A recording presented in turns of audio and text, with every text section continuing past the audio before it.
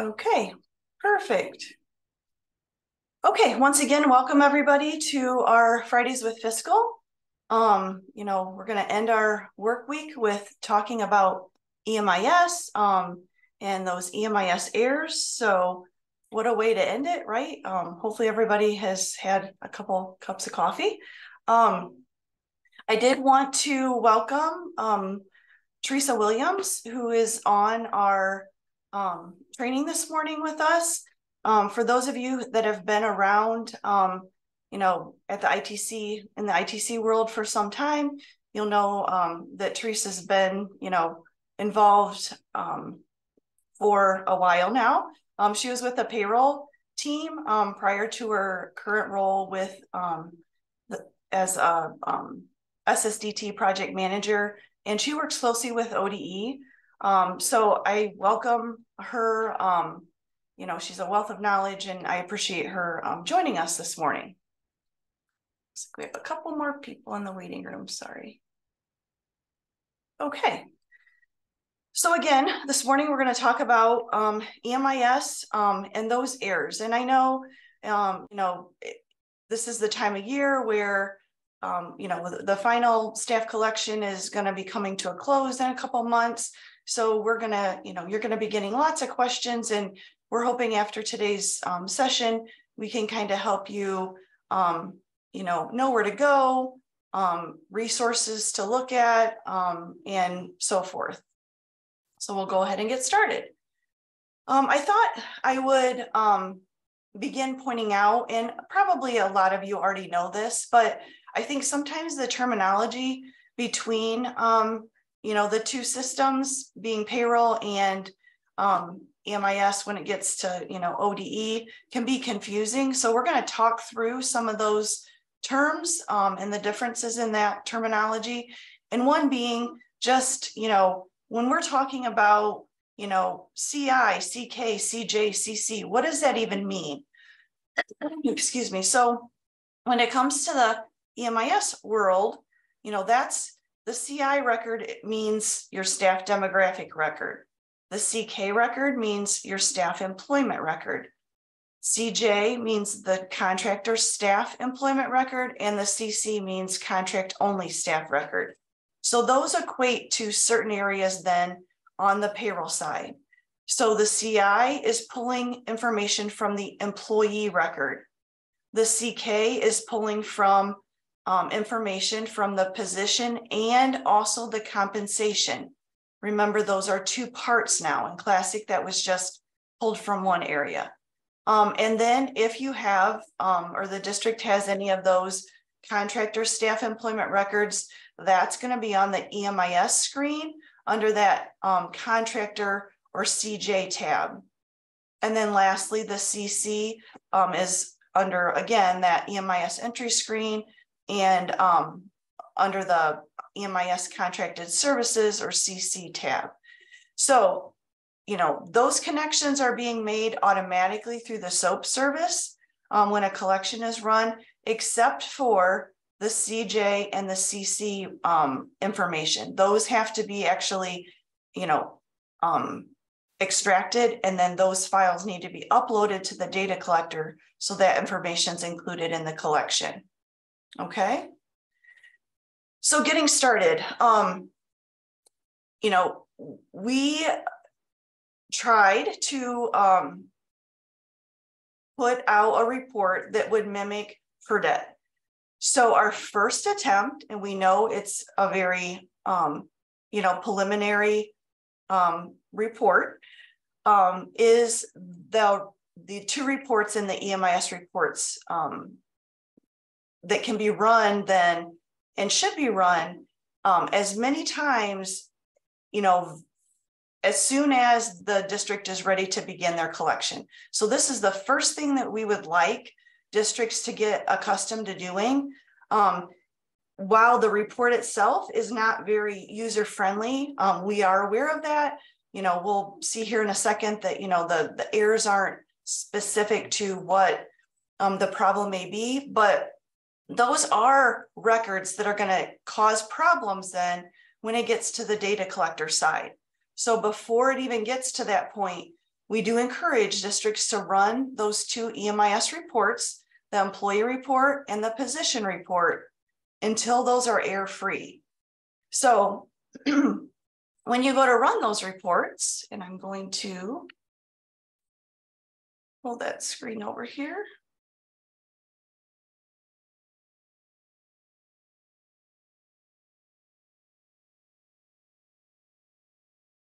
Sorry, my session logged out here. So under reports, what we're talking about are these two EMIS reports. So you're going to run the district will want to run the EMIS or the employee report and the position report. So when these are run, then I've already generated those. You can see down at the bottom that my employee report has 4 errors. All of the errors basically say the same thing. This employee will not be reported. Please contact your ITC. Not very helpful, right?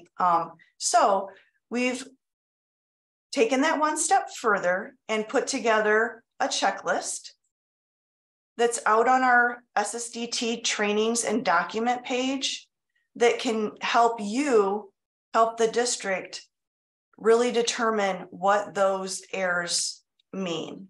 Okay, so it's under the ITC only supported resources / materials section. It's called debugging EMIS reports. So if you open that checklist, it's going to step you through then the steps to help your district determine, what those errors, what might be causing those errors. We're going to step through that process now. So again, it's all outlined here in this checklist, but I did want to step you through it just to, familiarize you with it and make you more comfortable. So again, the district runs these 2 reports. Okay, our employee report has errors. I need to know now what those errors pertain to. So what you'll want to do is go to system. And again, this is you at the ITC level. Okay. So you're going to have to work with your district for the time being. So we're going to go to system and we're going to go to monitor. So within the monitor area, there's a tab called logging. What we want to do, and again, this is all outlined step by step in that checklist, is we're going to search for the name EMIS error. And this very first line here that ends with EMIS reporting, we want to turn the debugging option on for this particular reporting. So you'll have to kind of double click in that field and it brings up a drop down and we're going to click debug. So it says debug here. Now we're going to click save. And you can see now that the level for EMIS reporting has switched to debug. Okay, now we're going to go back and we're going to run those 2 reports again. So this is the key. So those 2 reports have to be run, or in this case, since we know that just the EMIS employee report had errors, you could just run that report, knowing that that's the one that we need to dive deeper into.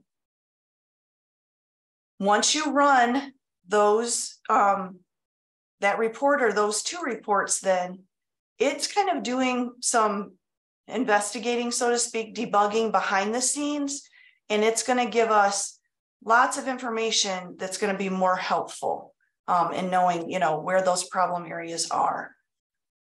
So once those are run, what you'll want to do is now we're going to come to that same area. So system, monitor, but now we're going to switch to the the app log, my bad. Now what this is going to show us is something similar to this, and hopefully you guys can see it. I wanted to bring up the screen so that you can actually see the errors themselves. In our test instance, that's not the case. So when you're in the app log under level, to filter out everything else, we're going to type the word debug in that filter field. And then under logger name, we can use the wildcard, and hopefully you can see this. We're going to use, you know, in the percent signs, we're going to type the word EMIS. This then is going to bring up, you know, just those debug errors for the EMIS reports that we just ran through that debug.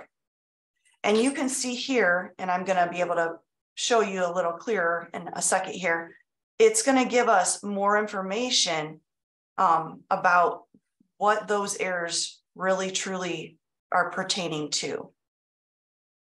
Okay. All right. What can happen then is once you know, going back to our instance, so you can, I can actually show you this for real. Again, this is a test instance and I don't have those, any errors that I can show you. That's why I pulled it up on that Word document. But what you can do is easily create a report then of these errors. So under the report option, I would switch this format to be Excel data. So if you arrow down, select Excel data, and then generate the report. So this is going to give us a true picture then of exactly what those errors are being generated about or for. So this is an example of the report. So you can see here, you know, all kinds of different errors that might be encountered. Cannot calculate absence length, you know, no active compensation, but it gives us the specific position and employee that those errors are pertaining to. Okay. There's one, you know, another common error is there's no hours per day. All right, and we're going to talk about each of those, you know, when we get a little bit further in the presentation today. But that's step one. So districts are going to want to run these reports and, you know, keep running them until they're error-free. All right. Does anybody have any questions as far as the whole debugging? And because that's kind of something different than what you've had to do in the past. Okay, if at any time you have any questions, please feel free to interrupt, ask, don't hesitate. You can type them in chat. I'll try to keep an eye on that too. Okay. We do know that, you know, there is a need for, you know, a true per det per se report. So there is a JIRA issue that we have created that's going to, you know, truly produce a per det report so that, you know, you at the ITC don't have to go through everything that, you know, all those debugging options that we just talked about. Oh, one thing I did want to point out that I forgot, once you've completed your debugging, we do advise you to go back in and turn that off. It's not going to hurt anything. It's just, you know, causing a lot of extra work behind the scenes that's really not necessary. So if you go back then to system and then to monitor, and then again, go to the logging tab. And if you search for EMIS-R, we're going to actually just double click on that cell, that field again, and we're going to make that option be blank and then click save. Okay. So that's just something I forgot to point out, that we do, you know, ask you to turn that off. So this is what can happen before you even get to the data collector part. So, you know, and again, encourage your districts to run those EMIS reports and get all of that information cleaned up. So again, I mentioned, you know, we do understand that there is a need for a true, you know, replacement for per det. So I've included that feedback issue here, 1361. So if you want to watch that, you know, kind of follow its progress, see where it's at. You know, we do have intentions of making that available, you know, in the future. My goodness, my mouse is so jumpy. I'm sorry. Okay. So next, we're ready to move on then to the data collector side of things. And there are all sorts of resources that are available when it comes to helping correct those errors. The ODE EMIS manual is, a great resource. So it's broken out, for those of you that are not familiar with it, by the different reporting elements. So, as we just talked about earlier, the CI, the CK, the CJ, the CC, CL, and CP. So these are all, chapter 3 deals with staff reporting. Okay. And I also have a link included in the presentation that will take you right to this, area on ODE's website. So, the collection's done. Again, we're pointing, after those initial EMIS reports are done, we're pointing you, districts to use their level 1s as their, per det errors. And that's where they're going to go then from here on out to make sure that, the information that they're reporting is error-free and accurate. So within these level 1 errors, there's, very helpful information. And if you're not used to looking at these, I wanted to point out, kind of some tips and tricks. So within the description of the level 1 error is actually some very helpful information. So it starts out with CI, which that tells us then what EMIS record is this error pertaining to. So we know that the CI, we just talked about it earlier, is pertaining to the staff demographic record. Okay, staff demographic equals the employee side of things on the payroll, in the payroll world. It also has a code after it. So in this case, it's 100. So within the EMIS manual, these same codes are also listed. So we have CI 100 in the error.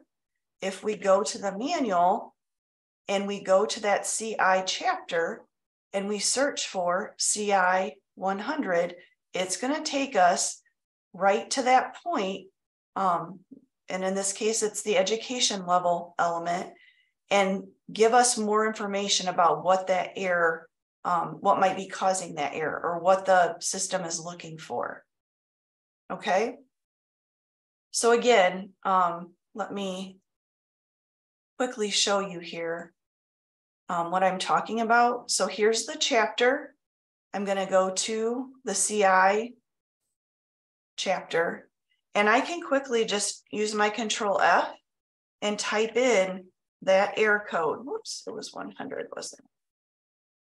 And it's going to find all occurrences then of that error that we're looking for.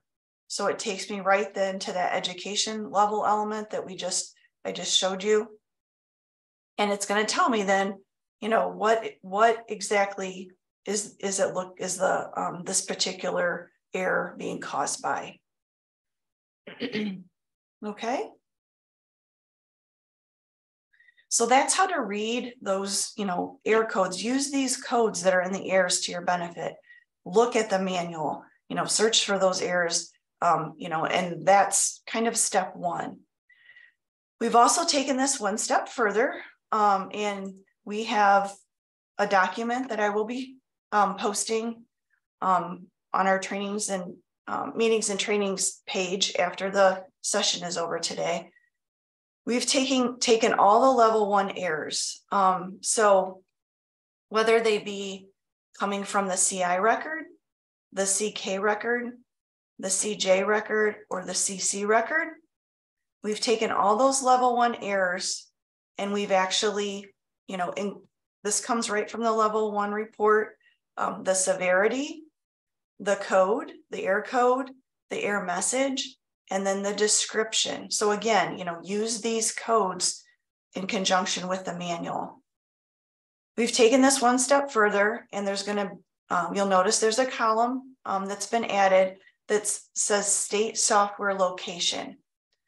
So this is on the payroll side then, where you're going to go or want to go to start researching and look at, what could be causing the problem.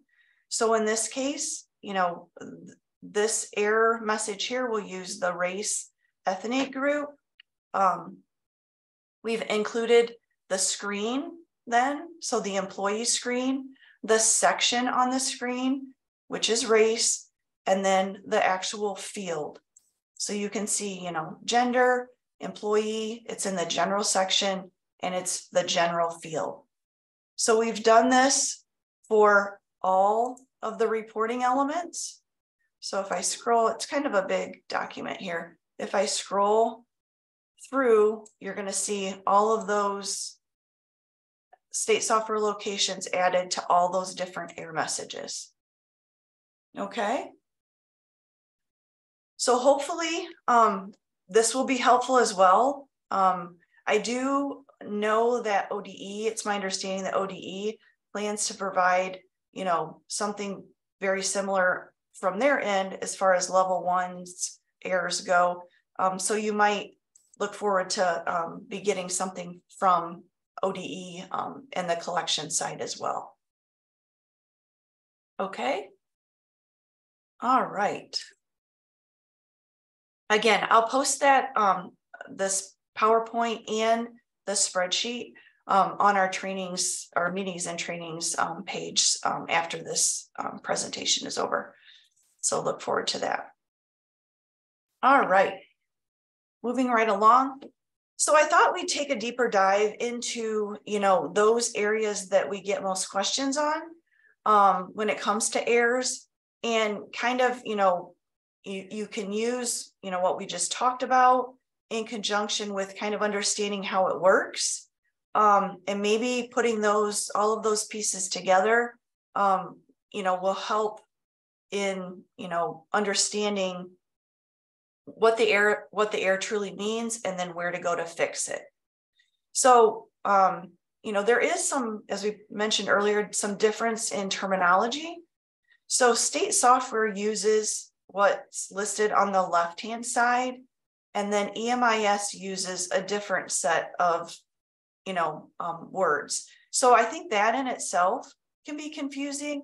So just making the correlation between hours in a day on state software side means length of workday on the EMIS side.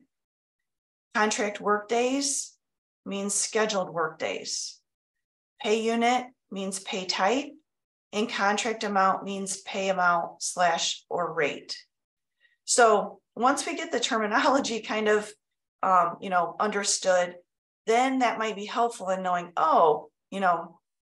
when they're referring to scheduled workdays, that means, contract workdays, and that's pulling from the position or compensation record. And we're going to go through each of these 4 areas to try to get a better understanding, so that hopefully when those errors come through in these areas, we can, know where to go and have a better understanding of that. So when it comes to hours in a day, again, that means length of workday in the EMIS world. So where is this information pulled from? Well, first of all, it's pulled from the position in the EMIS related information section in the hours in a day field. So if there is information entered on the position record, then that's what's reported when the data collector, pulls that information. If it's not, then it goes then to the position, the hours in a day on the compensation record. So remember, those position fields are the quote override fields. And I can show you that just so we have a clear understanding of what I'm talking about. So if I go to core and I go to position, and I'm going to open one of these positions up, the fields that are within the EMIS related information section are what we call the override fields. Now, one thing I do want to point out that it's kind of a side note, but it is a little helpful tip. You know, by default, these fields are named the same. So it's gonna, by default, in the EMIS related information section, this field would be called contract work days. This field would be called hours in a day. There is, where's the other one I'm looking for? Oh, contract amount, contract work days, hours in a day. So they're all right here. These are actually custom fields. So what we do encourage districts to do is actually go in and rename those to be something more meaningful. So they're not the same when you're pulling reports, when you're looking at things on grids. You can tell exactly that this field is pulling from position, and it's the, you know, EMIS related contract amount field. It's the, you know, EMIS override field for the work days and hours in a day. So if you're not familiar with that, I can show you that quickly here. Oops. Under system, custom field name, you can, you know, search by position. I'm just going to scroll down quick. You can see that we've then edited these EMIS quote override fields and added something in addition to that display name to make them, you know, different than the compensation records field names. So just a little side note that might be helpful if you're not familiar with, you know, changing those so that you can differentiate between the two. That can be very helpful. Well, another thing I do want to mention, since we're talking about those override fields, is please, you know, use these fields with quote caution. They aren't meant to just provide a quick fix to get around errors. They are truly meant to report something else that, you know, is valid outside of what's being reported on the compensation record. So if you think of classic, if you're familiar with job screen, that EMIS contract info section, that's what these fields equate to, you know, in the redesign. So really, you know, use these fields only if something else needs to be reported, not an easy way to get around to fix any errors that the district might be encountering. It can, you know, those errors are probably going to continue to happen. Maybe you might, you know, forget to clear these fields at the start of next year, and, you know, inaccurate information is getting reported. So we do, you know, use these just like you would in classic, and really only use those if need be. Okay. All right, my little soapbox about those EMIS position fields. Let's get back to what we were talking about. So again, hours in a day, we just, you know, pointed out where those are on the position record, and then, you know, the hours in a day on the compensation record is what's reported if something is not reported on the position record. And we're going to see this little trend here as we go forward. So again, those EMIS fields are the override fields. When it comes to contract work days, again, on the EMIS or the ODE EMIS side, the data collector side, it's called scheduled work days. Again, if there is something entered on the position record in that EMIS related information section in the contract work days, that's what will get reported as the scheduled work days. If something's not entered in that on the position record, then the compensation record gets used, and it's the job calendar that actually pulls those scheduled work days. So it's going to use the compensation start and the compensation stop date to look up that date range, you know, that any days that fall within that EMIS fiscal year. And those are what will get reported. If there is anything, one little addition, if there is anything in the position, the extended service field, then that value gets subtracted from the amounts that we just talked about. And then that's the final number of scheduled workdays that gets reported. So on the position record, there is an extended service field. So it's right here. That those days do get subtracted, from that original count. All right. I did add a side note here when it comes to non-contract compensations. They actually can be reported two different ways. So if the compensation is pointing to a job calendar that has work days on it, then that's one way that those work days can get counted and included. Keep in mind that we use a date range with the start date comes from that system configuration, the EMIS reporting configuration, and then the fiscal year. So that fiscal year field on that EMIS configuration field is super important. So that's what's going to be used as the start date, unless the compensation start date is after that fiscal year. So if you have, somebody that starts mid-year, then that compensation start date is going to be later than, say July 1st. So that's the start date that's going to be used. The stop date then, again, is pulling from the end of that fiscal year on that EMIS reporting configuration screen, or if the stop date is before June 30th. So that's how it's pulling those work days then for non-contract compensations if they're pointing to a job calendar.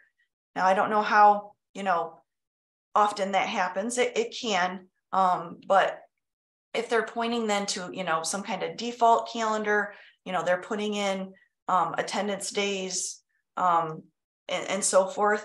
So in that case, we do have to enter those contract work days on the position screen itself in that EMIS related information section. Okay. All right, trying to check the chat just to make sure that I'm not missing something. If I am, please speak up. I'm not the best at looking at that. When it comes to contract amount and those errors that can be caused by a pay rate out of range, again, if there's a value entered on the position screen in the contract amount field, that's what's going to get reported. If there's not, then it uses the contract compensation record, the contract amount as the pay amount. Again, for non-contract compensations, we don't track that contract amount anywhere. So it does have to be entered on the position record. Again, in that EMIS related information section in the contract amount field. Okay. All right. If there's no pay amount found, then the system goes through its own set of kind of, series of determining how to get that pay amount. So if the compensation pay unit is hourly, then the unit amount or that hourly rate is what's reported. Okay.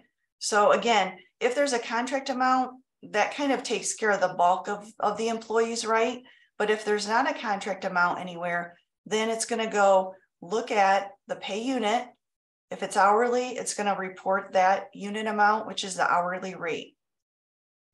If the compensation pay unit is daily and the hours in a day are greater than 0, then it actually does a calculation. And I've included that calculation below.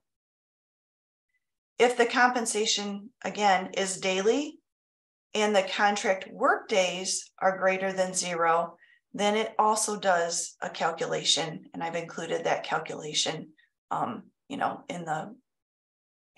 in the presentation as well. So again, it's kind of like, it goes down the line. And if any of those criteria are met, then that's what gets reported as the pay amount. Okay. All right. I feel like I missed a screen here.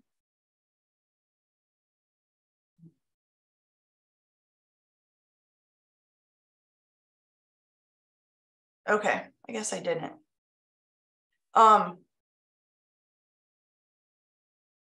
So we kind of like, you know, this grid was actually used and put together, and I thought it was very helpful. You can kind of go through and see then, you know, if there is a contract amount greater than 0, that's what's going to be reported as the contract, you know, pay amount, and then the salary type is going to be annual. I feel like I skipped a screen. I'm sorry, I did. My mouse is being so finicky. I am so sorry. All right, we talked about work days, yes. Okay, I knew that didn't seem right. My bad, I apologize. So the pay unit. So before we get to the pay amount, we're going to talk about the pay unit. And there are actually 2 different options. So, you know, there's information on the payroll side, you know, as far as contract amount goes, but when it gets to the pay type on the EMIS side, it's reporting an annual salary or an hourly rate. So how is that determined? So it's actually calculated based on the contract amount, the hours in a day, the work days, and the pay unit. And it's in the following order. So if the system again sees a contract amount on the position record or the compensation record, then it's going to report an annual salary. If there's no contract amount, then it's going to go to the next line and say, is the pay unit hourly? If so, it reports that salary type as hourly.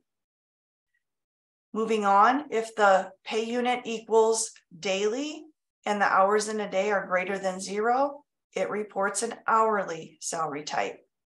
And then lastly, if the pay unit equals daily and the work days are greater than 0, then it's going to report an annual salary. So this is how the system determines then whether that pay unit, when it gets reported to EMIS, is an hourly or annual pay type or salary type. Okay, sorry about that. I knew that we skipped something. So then moving on, we talked about pay amounts then. So, those kind of go hand in hand. So the pay type and then the pay amount. And again, we've already talked about these calculations. So here we go. Getting back to putting those 2 together.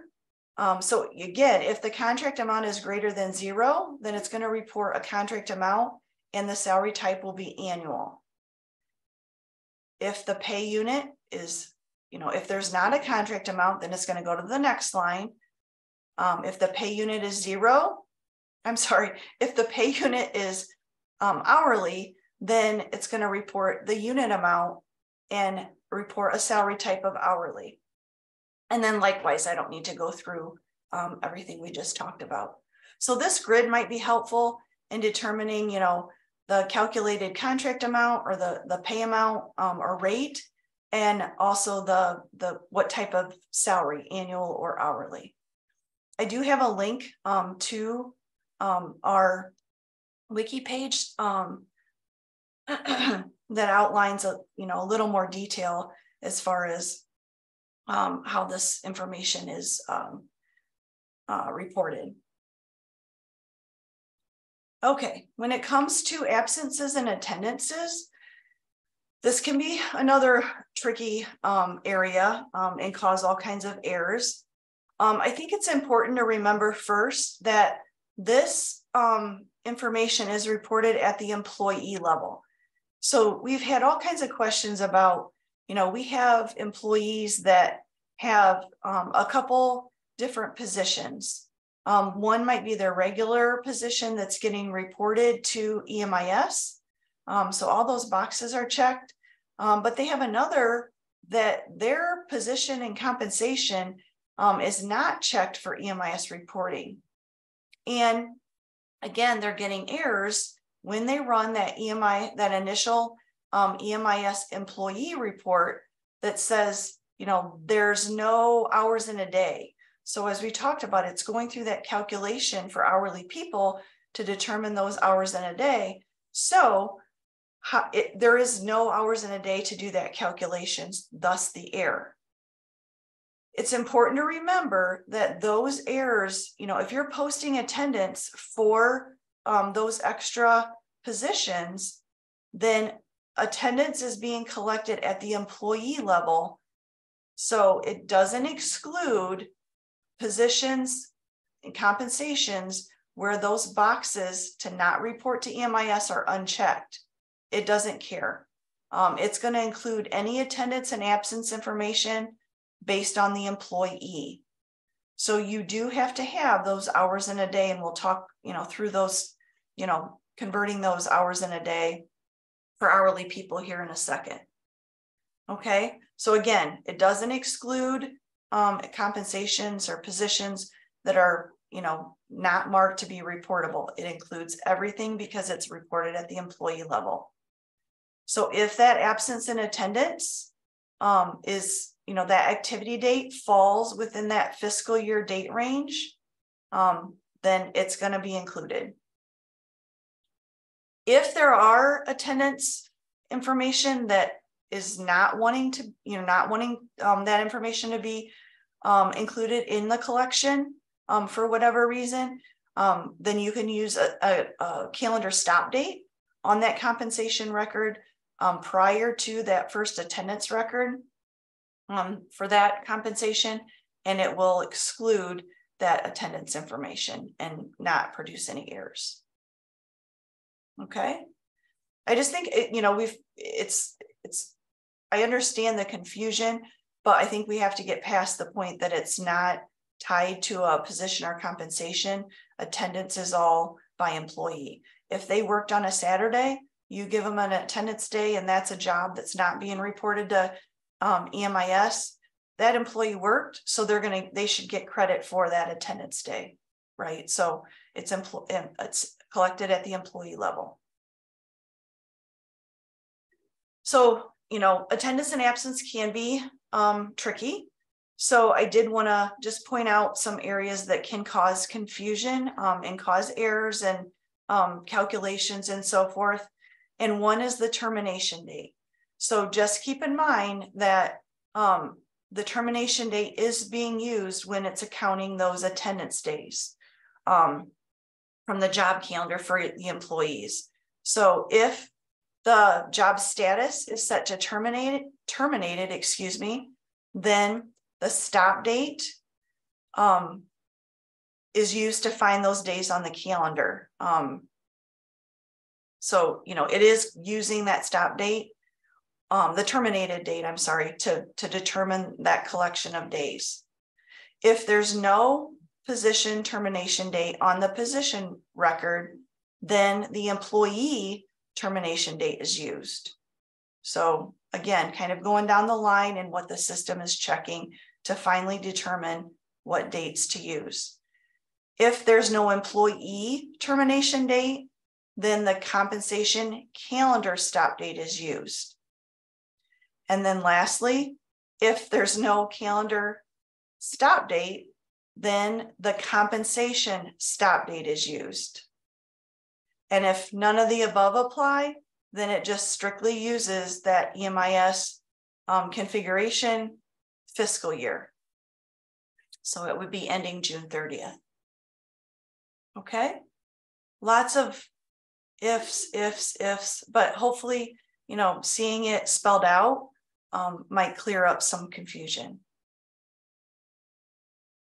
When it comes to hourly employees, those attendance and absence days actually have to be converted to days.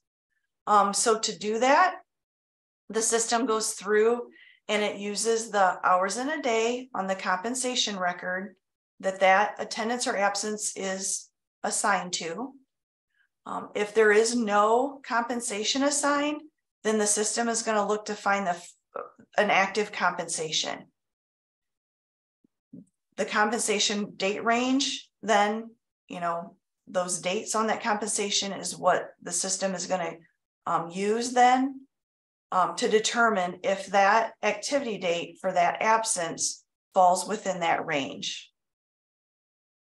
If there's no hours in a day on that compensation, then it's going to look at the position hours in a day. That's then the value that it's going to use that it's going to use to do its conversion. If there's no hours in a day found in either place, then you're going to get an error. Okay, no hours in a day found.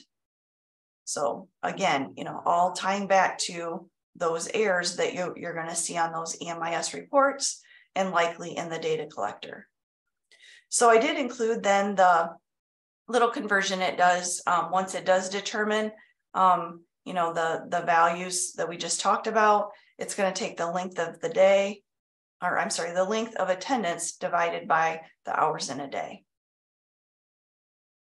All right, have I totally confused everybody? Probably. All right. Lastly then, I just wanted to point out, it does take into consideration those EMIS adjustments. So if attendance and absence needs to be, altered in any way or adjusted, you can use those adjustment types of EMIS attendance and absence. And just keep in mind that that transaction date has to fall within the EMIS fiscal year that's being reported. I also wanted to mention that we did recently release a very helpful report. So when you're talking about EMIS reporting and maybe, clearing up any of those errors in the days and hours and that sort of thing, there is a report under the reports menu called Reporting Entity Count Summary Report. Say that 10 times fast, right? And you can actually check the Select EMIS Days checkbox and then include your start and your end date. And it's going to bring up then a report that you're familiar with seeing. If you're familiar with Classic, the Classic report called RPT SUM report sum. So please encourage districts to use this. It's going to be very helpful in verifying their days. And I just wanted to make sure everybody was aware of that because it is a really new helpful report. Long-term illnesses. So these can cause errors as well. And I just wanted to point out that remember that these are a subset of your absence days. So if you're, placing those long-term illnesses, which is on the employee record in that state reporting section, those actually, you have to have that many attendance absence days or more. So if, you put 15 in the long-term illness field, there must be 15 absences to kind of offset that. If there's not, you're going to get an error, indicating that those long-term illnesses, there's something wrong. And that's usually the #1 place to check. Okay. All right. I did want to point out just some things to, when it comes to errors, some areas that you can kind of go to as your, first check, first area to look over things. Things that we've kind of, found as a common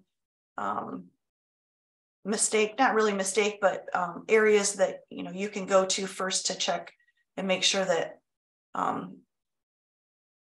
everything's entered correctly. The first is going to the system configuration, that EMIS configuration screen. Is the fiscal year correct? So, as we move, past the end of the fiscal year and starting a new fiscal year, that's when that fiscal year needs to be switched. So before they do their initial collection for next year, that fiscal year has to be rolled over. So the first thing, at the beginning of the year is, oh my gosh, none of my information is correct. I'm getting all kinds of errors. Check that fiscal year. Is it the right fiscal year for the collection that you're running? Next is going to that going to the EMIS configuration record and checking if that ZID prefix is entered. So once that's, populated, unless something would change, which I don't think it would, that should already be there. But, if for whatever reason that got removed, that's another area that you can quickly check and make sure that there's valid information there.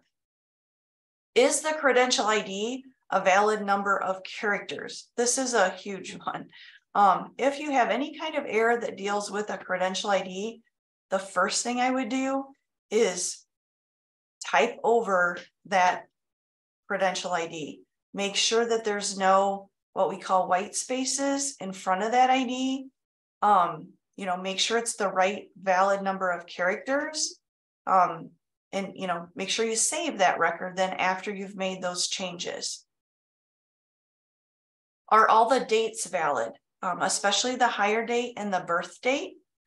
We have seen occasions where dates are not entered correctly. Really encourage districts to use that calendar. If they're using the calendar and selecting the date from the calendar, there's really not a lot of room for error. But if they're entering those dates in currently, the system does accept an invalid date. So that obviously is going to cause errors. So again, check the hire date, check the birth date. I did want to point out when it comes to dates, to eliminate those causing errors in the future, we do have an issue in place to check, all the validations for date properties, and that's issue USPSR 6519. So if you want to, also follow that and watch its progress, you can, see what's happening when it comes to correcting that. So those are just some areas that, we've found can be just quick places to check and look at and make sure that, something kind of obvious doesn't stand out. Another resource in correcting errors, for those of you that weren't able to attend the fall 22 OETSA conference, Teresa and Sandy Spar at NCOCC did a wonderful presentation on EMIS staff reporting. So if you go out to OETSA's website and you view the details, their presentation is linked under that EMIS staff reporting session. So I encourage you, if you haven't, didn't have a chance to sit in on that or attend OETSA, that's another very helpful resource that goes into a lot of detail, not just error correcting, but overall EMIS reporting. And then, as you're all aware, we have the documentation. Pay particular attention to, the core options that pertain to EMIS, that being employee, position, compensation, EMIS entry. We also have a section called USPS and EMIS connection that probably all of you are familiar with, but it does provide, some quick references, field names and locations, and a checklist. And we're constantly updating these areas. I did want to try before the start of the school year to get the checklist and some of these areas, updated and have a new look. So you can look forward to that in the near future.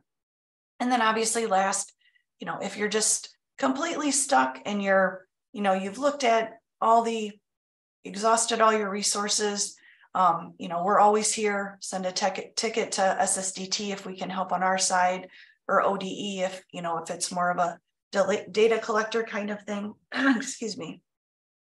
And we're always happy to help. Before we wrap things up, I just wanted to point out that just, the final L collection closes on August 4th. So in a few short months, that's going to be here. I can't believe it. So just, that reminder to your district that's the date from ODE's calendar that the final L collection closes. And then we do have an upcoming training on August 11th that will talk about starting a new EMIS reporting year. So that initial L collection, go through the new improved checklist and, talk about all things everything that needs to happen to get the year started. Are there any questions?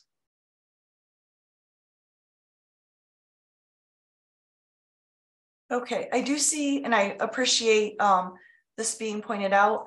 I was not at the OECN United Conference, so I apologize that I missed that, but I will include that in the slides as well before I post the presentation.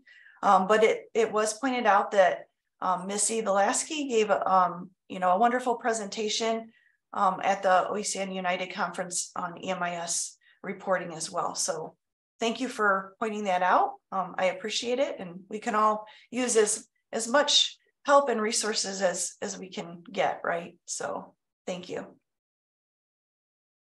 All right, are there any other questions, comments before we end today's session? Check the chat one more time. All right. Well, I thank everybody for their time today, and look for those this PowerPoint and the checklist, or I'm sorry, the spreadsheet to be posted here this afternoon. And I hope everybody has a wonderful weekend. Take care.